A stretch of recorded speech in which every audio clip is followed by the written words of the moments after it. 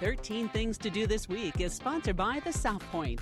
If you're a Monty Python fan, you've probably already bought your tickets for this. British comedy legends John Cleese and Eric Idle are performing Friday and Saturday night at the Venetian. There will be stories, musical numbers, exclusive footage, and aquatic juggling.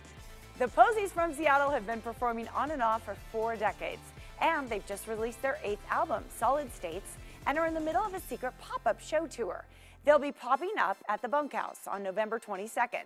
Switchfoot rose to fame after 4 of their songs were featured in the 2002 movie A Walk to Remember. They just released their 10th studio album. They'll perform November 23rd at the House of Blues with Relient K.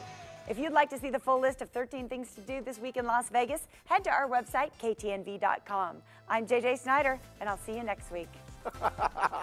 13 things to do this week. Thank you so much, JJ, by the way. Brought to you by South Point. For more information, including upcoming events, you can just go to southpointcasino.com. Now,